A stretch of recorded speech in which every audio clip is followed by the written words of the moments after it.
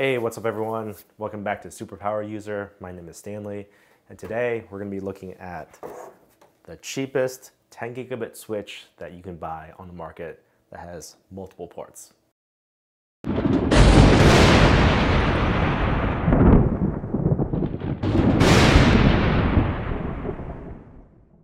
So what I've got here is a switch made by Qnap.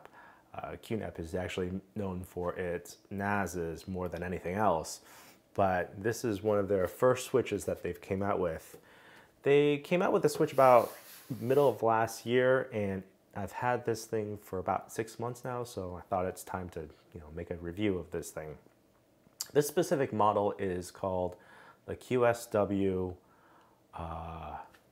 one second.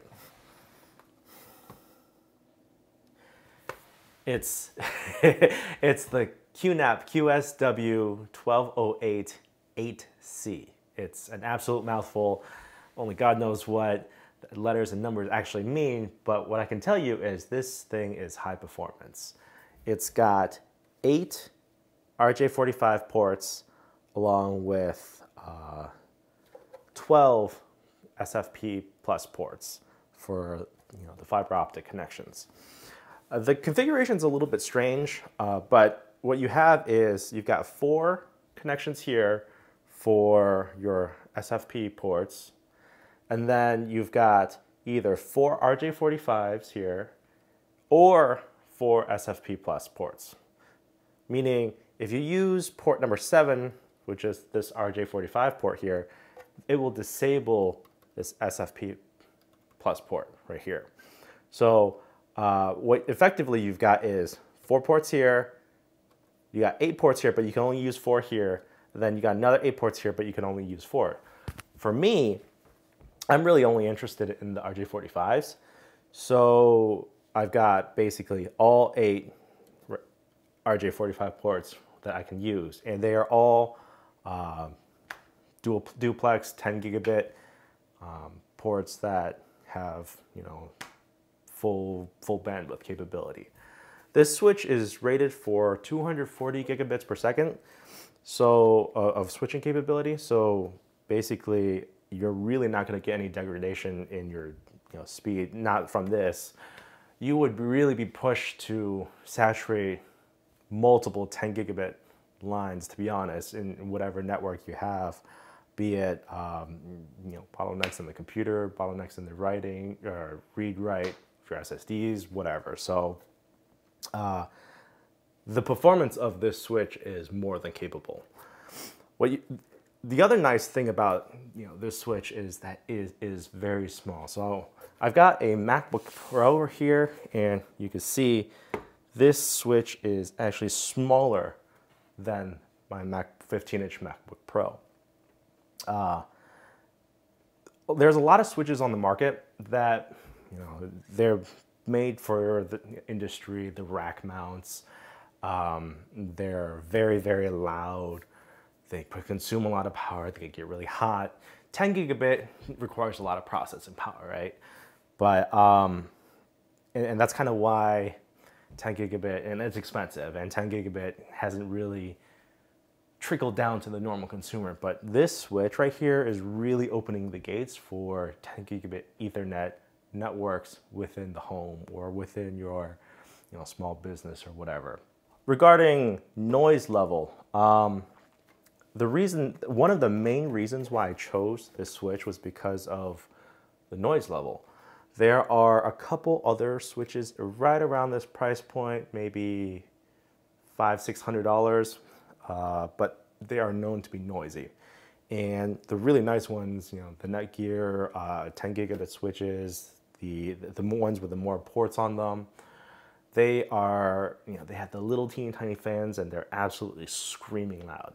This, on the other hand, it's got 2 fans right here that you can see.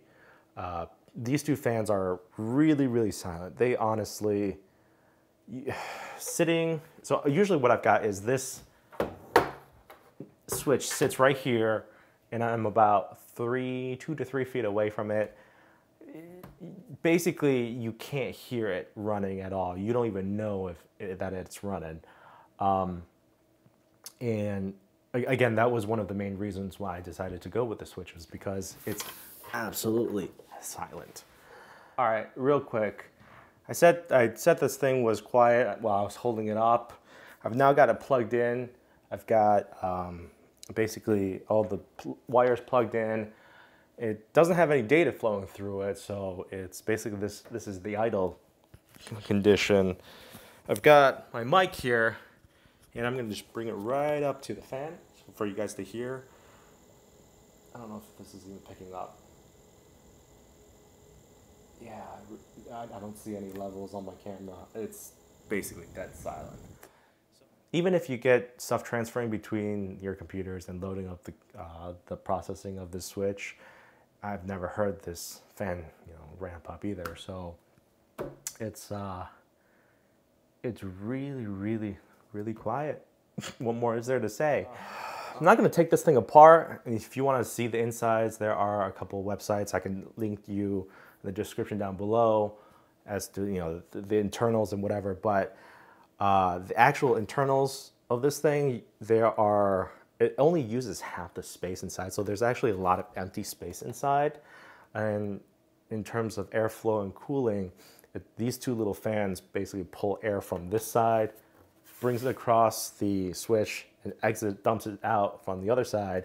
And it's absolutely, it doesn't get hot at all. So it's really, really nice. On the back, you've got your power cord, your traditional, 120 volt power cord.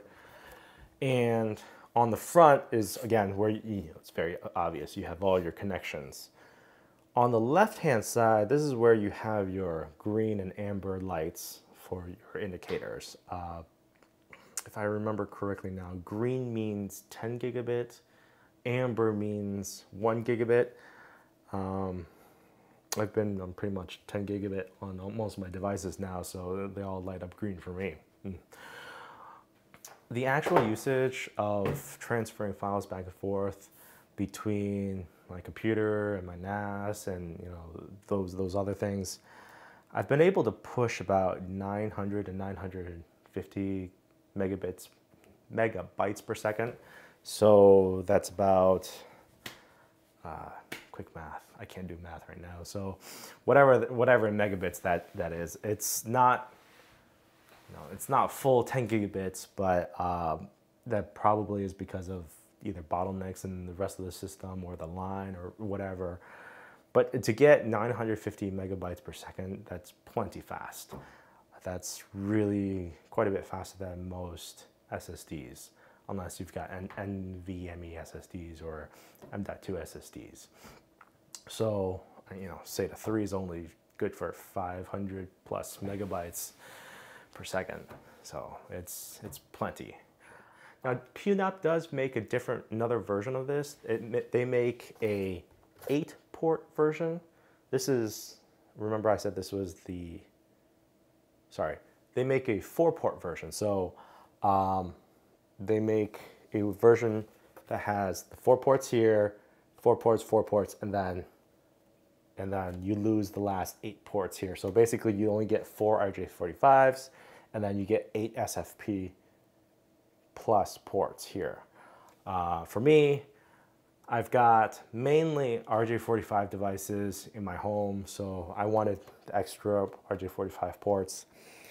What's nice about this, I forgot, what's nice about this switch is if you have other Qnap NASs that have SFP plus 10 gigabit ports, this is a very nice way, very quick and easy way, cheap way to get them all connected to your network. So what you can do is you can have a couple NASs that have the SFP, the fiber optic connection going in, and it'll spit out, it'll connect everything together. This switch will connect everything together, the RJ45s and the SFP plus. It's 2 different formats, but the signal and the data is all the same. So it's cross-compatible, meaning there are a handful of cheap Qnap NASs out there that only support SFP plus for 10 gigabit. And RJ45 10 gigabit is relatively more expensive than SFP plus. So if you want to grab a couple of those, you can hook them up into your network, plug those in, run at 10 gigabits, and save yourself some money. It's a really nice way to set up a NAS network with this switch. So anyway, if you found that helpful, make sure to like, comment, and subscribe in the section or down below. And then if you have any questions, comment in the section down below. So we'll see you in the next one.